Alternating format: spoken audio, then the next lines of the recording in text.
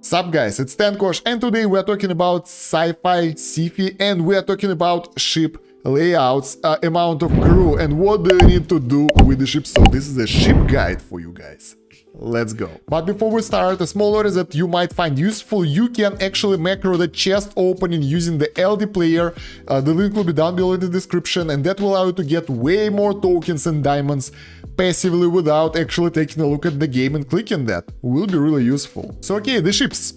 The thing is, sometimes you feel like you know what you're doing, but it's always a good idea to take a look at the proper research and make sure that you're doing it right and fix your mistakes if you're doing them.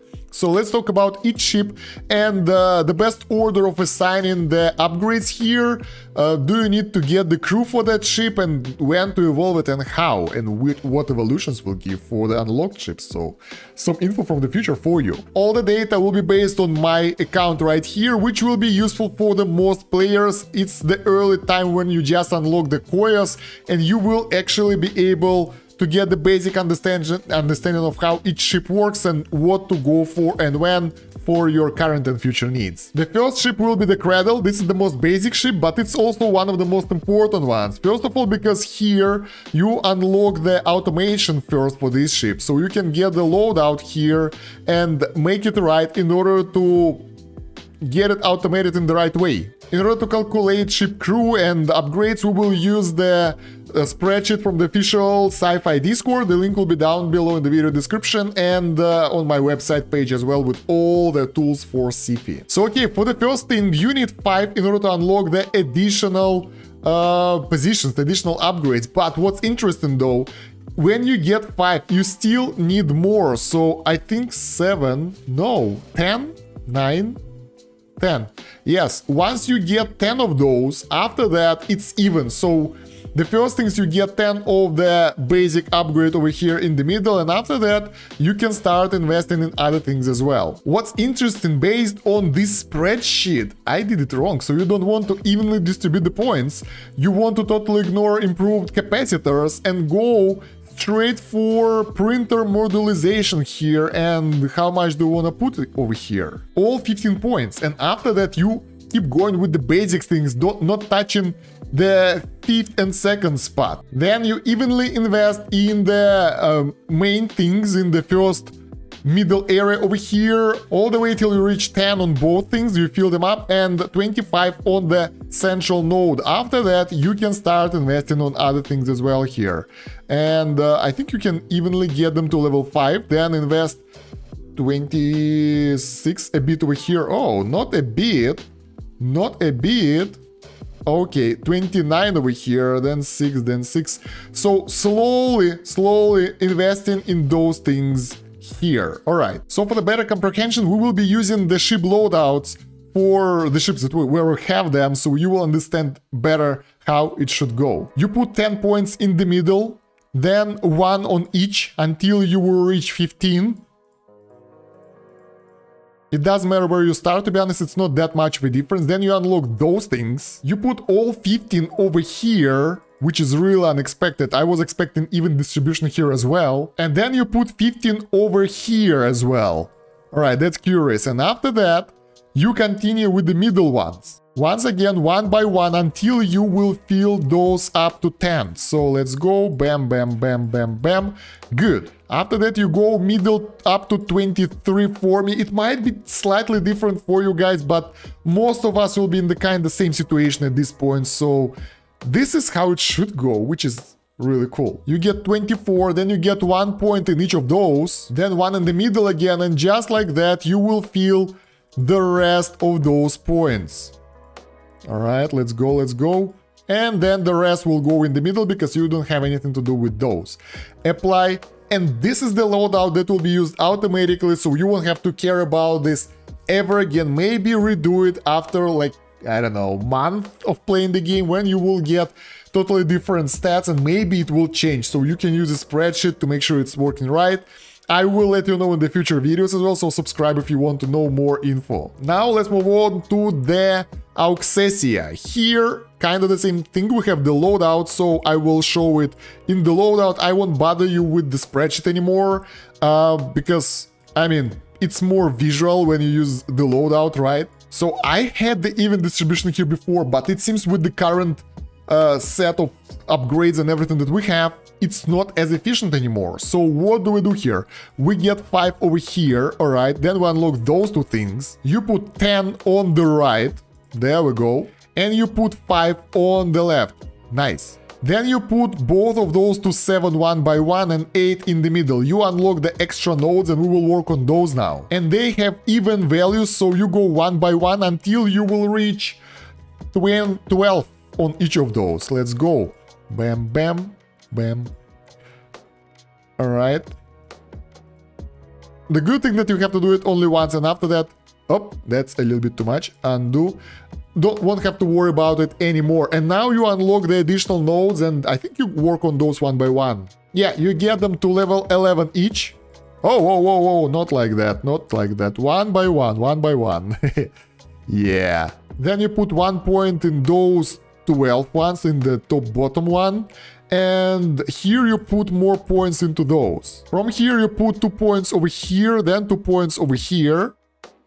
I mean, 1 each. And go just like that, 1 point over here, 1 point over here, then fill those up to 15, and those are done, you got only the middle ones left. Now you finally put 1 point over here, quite late, right? And from here, evenly distributing points between those, and now, well, you have nothing else to do than to max out the middle node with the rest of the points. Next one is Zagreus, and this one is extremely important because making it right will guarantee you to get way more MP points, so let's be careful with this one. Here you start with 5 points in the middle to unlock the Deja Vu, then you put everything in the Deja Vu, so we need 10 over here, then you get 5 into the left area over here, bam, you unlock those things now, and you put 1 here, here, 1 here, here, until you reach 2 on those points.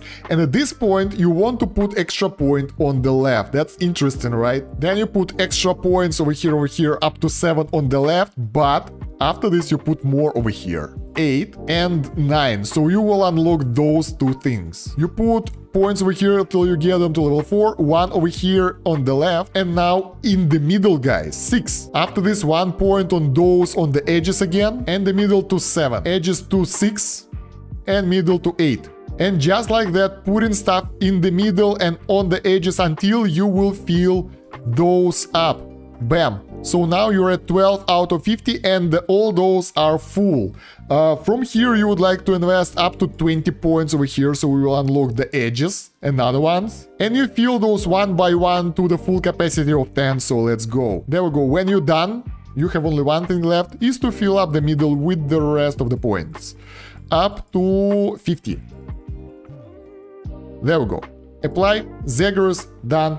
Most efficient stuff to do. Now with the Hephaestus, Demeter and Kosh, I will go back to spreadsheet because I don't have the loadout unlocked, so we will have to use the spreadsheet and use it manually. So right, the Hephaestus, let's go into it. So okay, you got the schematics somewhere on the screen, so you will know where to put those points. You see 1, 2, 3, 4, 5, 6, 7, and you see those numbers on the schematics as well, so you will know where to place them. So the first things first, we put 5 points in point 1, then 3. Let's see, 1, 3, 4, 5. 5 points in mod points, obviously, because those give you mod points. Then you work with the delivery drones. I think you need them all the way to 5. Let's see, 4, no, less, 3. 3 in the drones, then 1 in the main one, bam.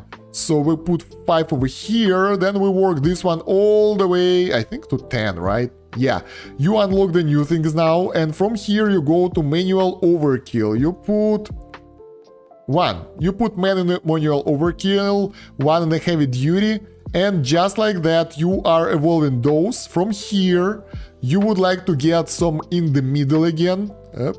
Alright, and just like that, oh, that's interesting, not evenly moving forward, that's unexpected. Wow, this is weird.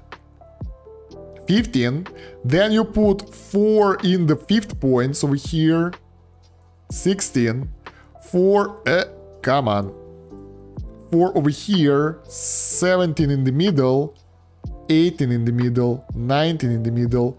Then you got 5 here. All right, 20 here, 5 here, 21, 22, 23. Oh my god, this is so unexpected. So it's a really complex build basically. If you want to do it like that to the most efficiency, it's hard. It's hard. It takes a while to remember all that. I advise you guys to work like that only in case if you have the automation, because manually assigning those will be a pain. Just remember the milestones. Basically first get the mod points, then get the hardware points, put those kind of evenly and you will be okay. But for the automation you want it to be as effective as possible, I think. 30, 31, oh my god, 8, come on, when we will unlock more things? 32, 8, 33, almost there, 34, there we go, we unlock the new things. MK5 and mod points. Why we don't have the mod points in the priority? That's weird. So let's get those. 2, 3, 4, 5. So we need MK5 at level 1, then we invest everything else in the mod points, and then we work on this one all the way to the maximum of 5, no, 6, 7, all right. 35 over here, then 9 over here. Oh my god, this is complex. But that's math for you. Like, that was calculated by the smart intelligence right here, by the spreadsheet, by the formulas here, which manually doing will be pretty annoying. But if you want the max progression and you are kinda trying to squeeze even a little bit of power over here, that will do. All right, now we finally go to that one. This is weird. So here you want to manually do all those things. All right, 10. Oh my god, that's so slow. 40, come on, all the way to 49, maybe 50 already. There we go, we're done, finally. So we put the rest over here, it will be like 15, I think. No? What's the maximum here? 20 maybe, I don't know. Yeah, 20. So Hephaestus is done. My 2 bits about Hephaestus in game, that here, like, it's essential to get the modification connection here way before you will buy Zagreus. So before buying Zagreus in game, you would like to buy Hephaestus when you are able to do that and put all the mod connection here to get the more mod points, get as high crew as possible, and only then get the Zagreus, so you will get more mod points on each tick when you will unlock the loop reset, no, loop field basically. Alright, so yeah, that's for the Hephaestus. Now let's move on to Demeter. Demeter is weird, it's based on the mining, so it's filling really slowly.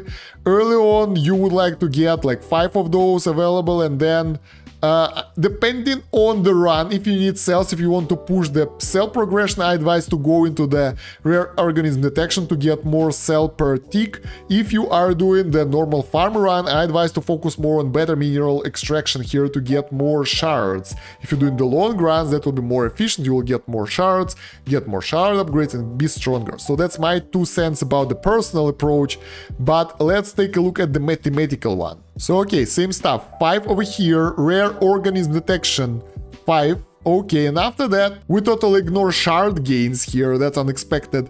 We go to another upgrades down there, upgrading them 1 by 1, alright, up to level 4, then we get some in shards, some over here.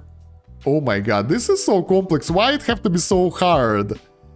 4 into the shards, 5 into the shards, 6 into the shards, 7 into the shards, 8, 9 into the shards, 10 into the shards, there we go, oh my god, misclick, 12, there we go, on 12 we go 6 over here and 6 over here, then we go 13, 14, 15, 16, 17, there we go, now we go to rare organism detection again, 18, 19, you put 7 in MK generators and 20, that's not enough, do you want more? Let's go, 23 maybe, 24, 24, okay, and you unlock Shardelytics. Let's see how many points do we need here. Diminishing returns kicking in at 5, 6, 7, 8, 9, 10. So you can put all 10 points over there and continue with the better mineral extraction from that. 25, 26, 27. There we go. Then we put some over here. Then we put some over here again. 29. That's a lot of points in one area. Oh my god. 32, 33. Misclick again. 33.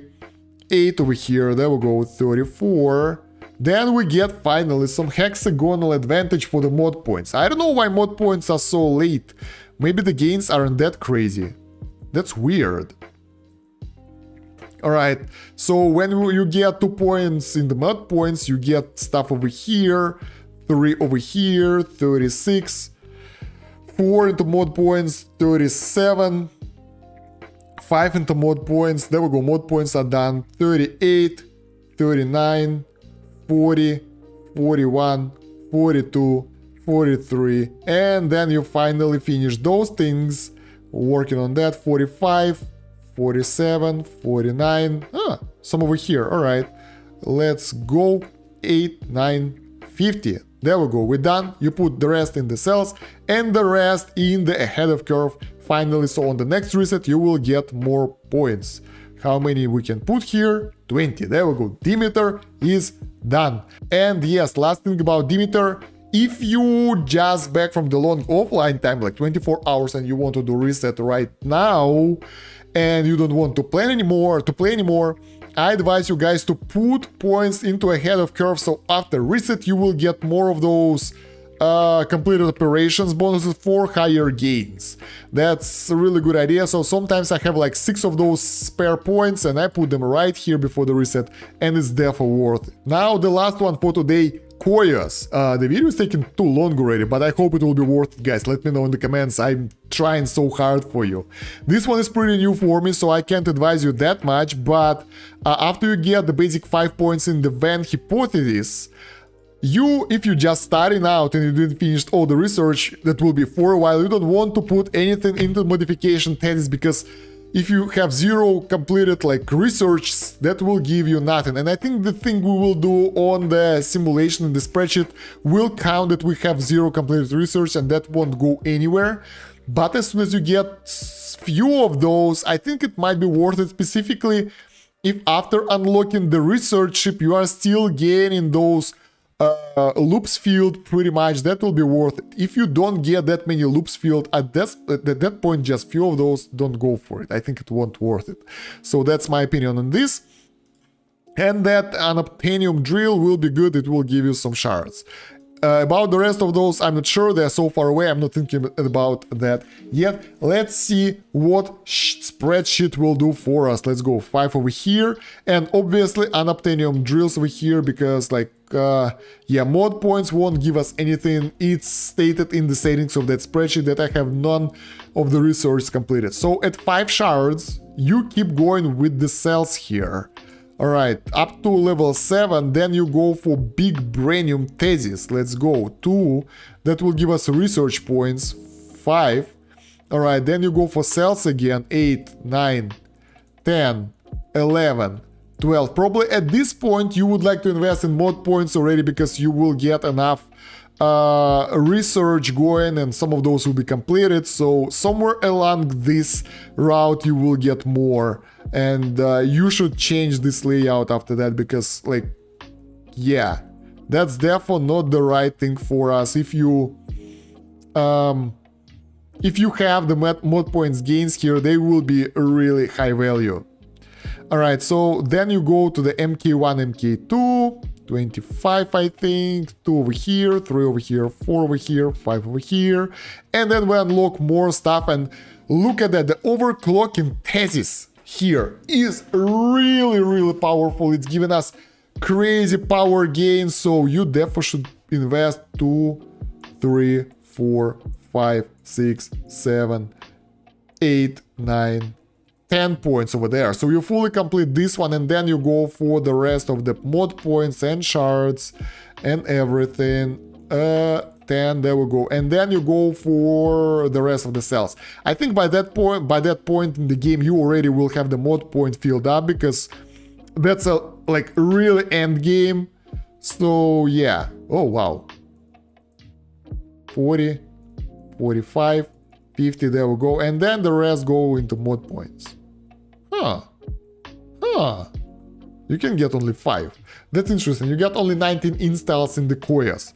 So that's how the ships should be built. Once again, for the Koyas, once you will be able to get the brick branium thesis, that will happen when you will complete some research and you will fill it up. So maybe it will be soon for me, because you can get the token bank capacity ×2 for 400 RP pretty early. That will be a cheap one, but some of those upgrades are really costly, like those cost thousands of RP, which will be unavailable for me early on.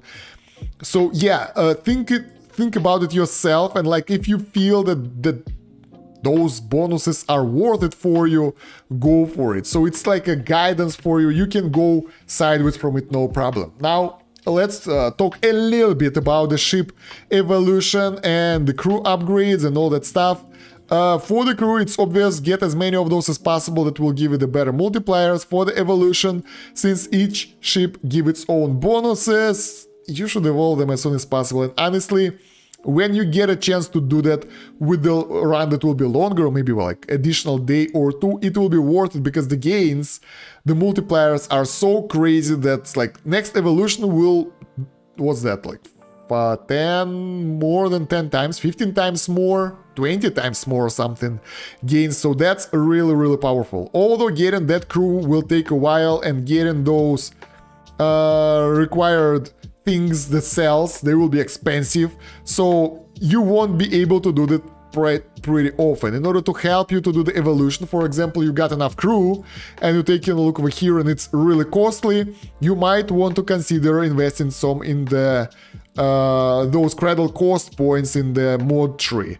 Those will make evolution way cheaper, so sometimes it's worth it, or invest into more gains for resources, so you will get more cells. So yeah guys, after some point in the late game, I'm not there yet, you might want to get the top ships before that, that will give you mod points gains before you will run the Zagreus, but in most situations, early game, you want to get Cradle, Auxesia, then skip Zagreus, get Hephaestus, put Hephaestus mod point modification connection here for the mod points gain, max it out, get the maximum crew for this, run the Demeter so it will start getting the shards, maybe get hexagonal advantage if you have it already, but most likely not, and then get the Zagreus, and then from that go slowly to whatever route you would like.